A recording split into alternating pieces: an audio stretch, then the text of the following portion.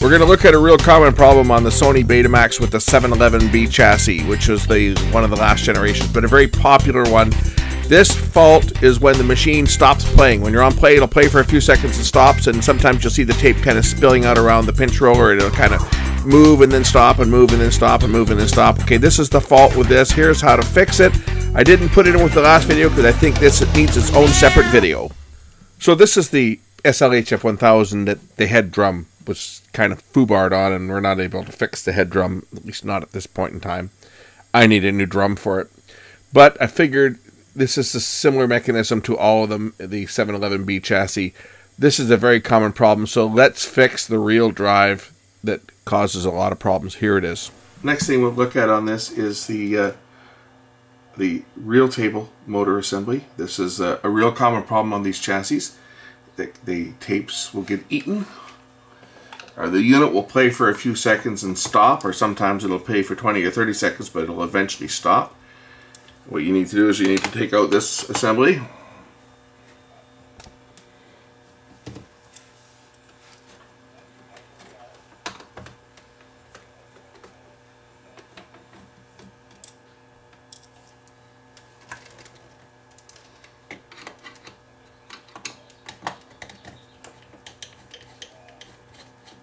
Four screws to hold it in place.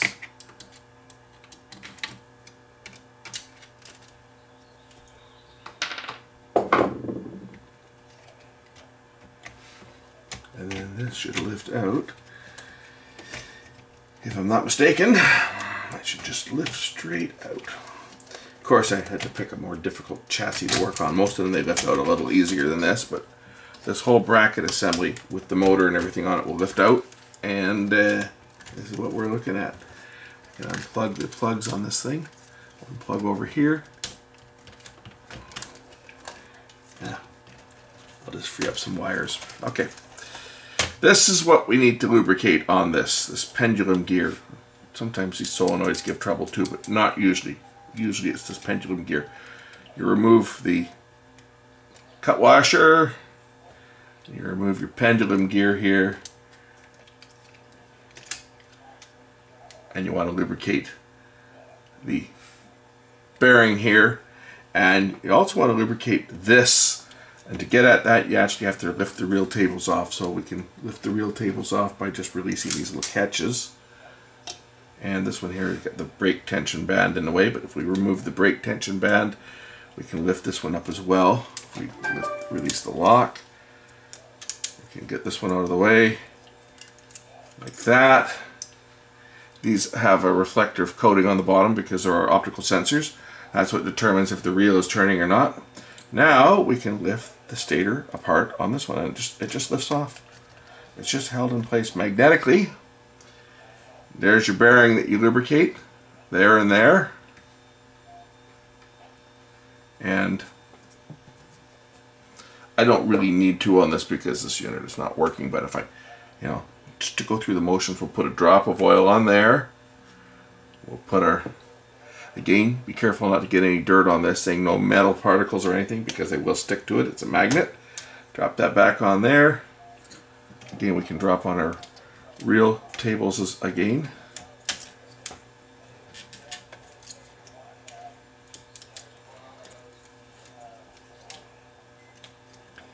And there's just a couple little catches you have to pull out of the way to get these things to drop down into place.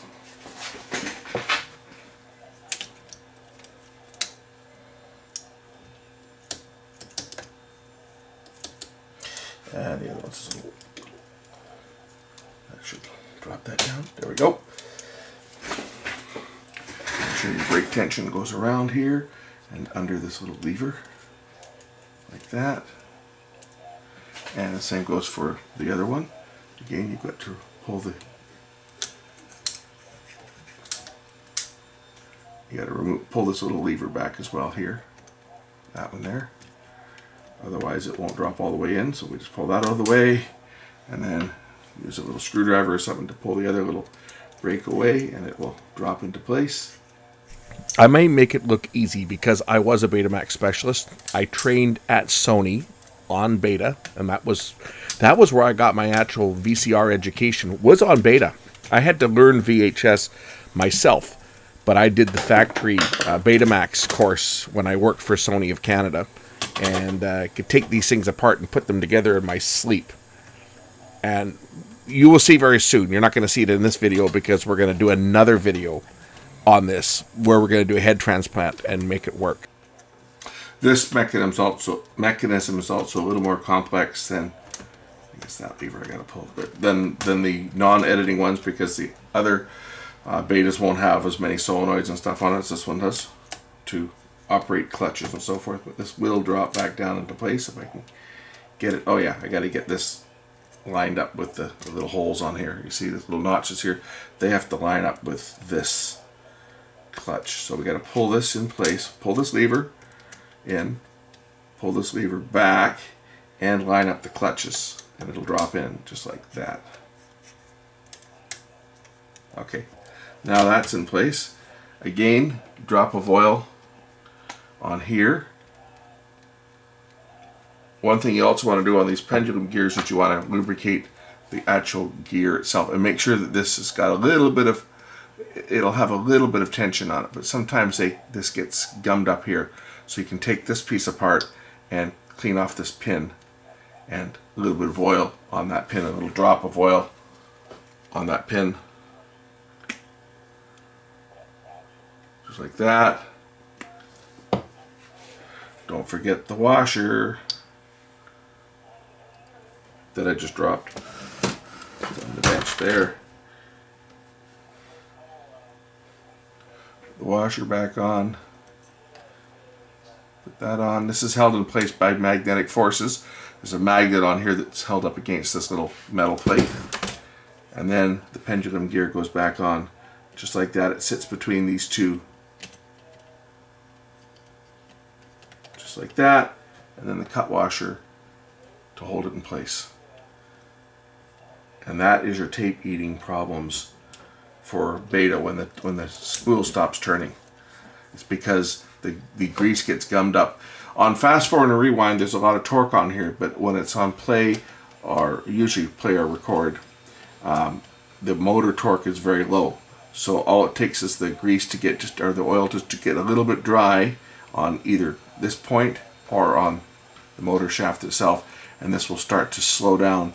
Also, make sure you don't have any debris in any of the teeth here. Like, check the teeth to make sure that there's no dirt or any debris or any grains of sand or anything, because if you get a little grain of sand in here, what's going to happen as it's turning is it's going to cause it to stop.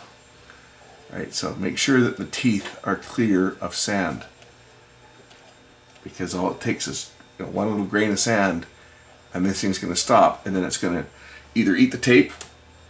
Usually it won't eat the tape. Usually what will happen is it'll just stop, because the rotation sensor here will stop turning. The optical sensor will stop detecting it's turning, and it'll go into stop.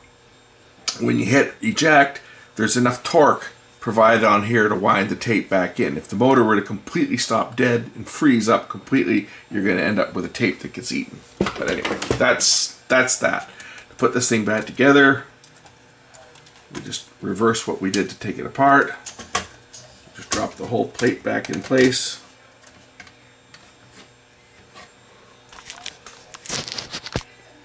Plate drops in place like this, sort of. Gotta make sure that you get the tape tension regulator arm back down through its slot, and everything is lined up. Everything will drop back in place, and then you can put the screws back in. Pretty simple mechanism to work on.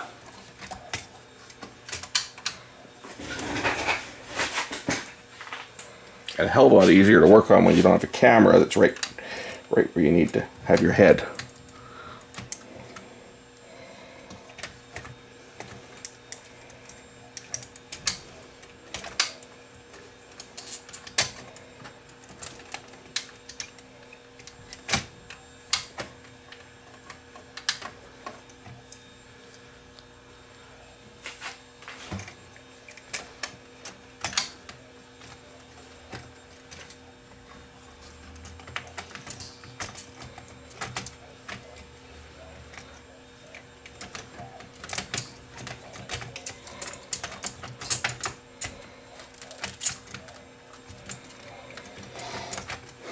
They're a lot easier to work on than this. This is a very difficult one to work on because of all the extra components on this particular machine. Usually these things just lift right out and you put them back in, and there's no fiddle farting around with anything. But this one, because it had the frame accurate editing, it had those extra clutches and had those extra solenoids for controlling the tape when it was queuing up.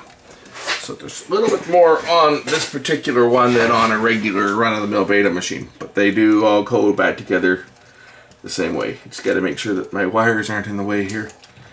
They're catching me up.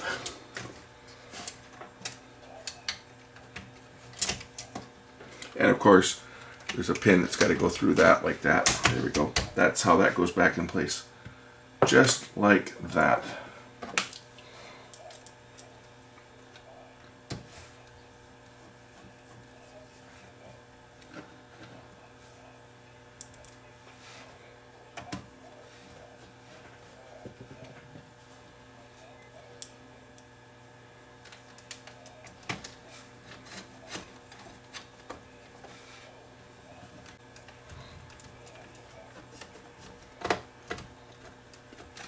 Okay, we got the shield to go back in. Not that it matters, but we'll put the shield in anyway.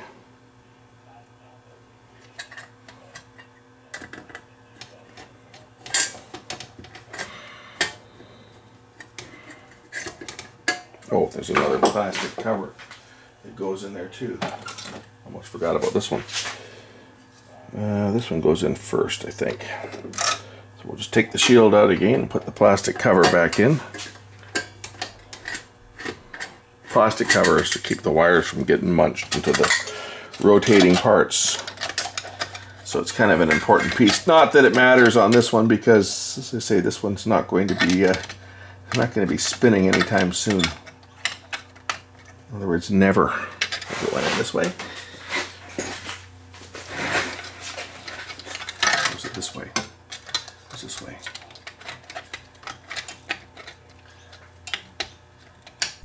So that does it for this one.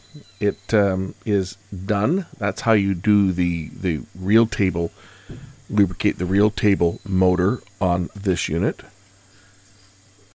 I have to keep stopping and starting, because even though I've got my sign, my light up sign that says on air out in front of my office to let everybody else know here that I'm recording, people don't care. They make all kinds of noise.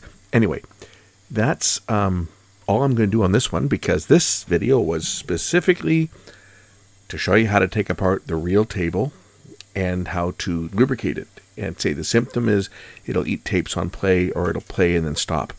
That's the symptom. It affects all these Sonys that use this chassis with the separate motor for the reel drive. Some of the later ones where they went to the I forget what model it was, 711B3 or something, I forget the model anyway.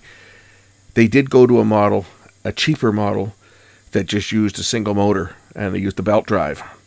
And they still have the pendulum arm, but they have their own unique issues. The ones like this that have got that separate motor to drive the take-up and supply spools, it's a very common problem. That's how to fix it. It's simple. I'm going to keep you guys in suspense for a bit, but you haven't seen the last of this machine yet. It will play a picture again. I guarantee it. I'm going to take a head from an SL900, SLHF 900, and we're going to make it work in this one. That's for another time. Thanks for watching. We'll catch you in the next one real soon. Bye for now.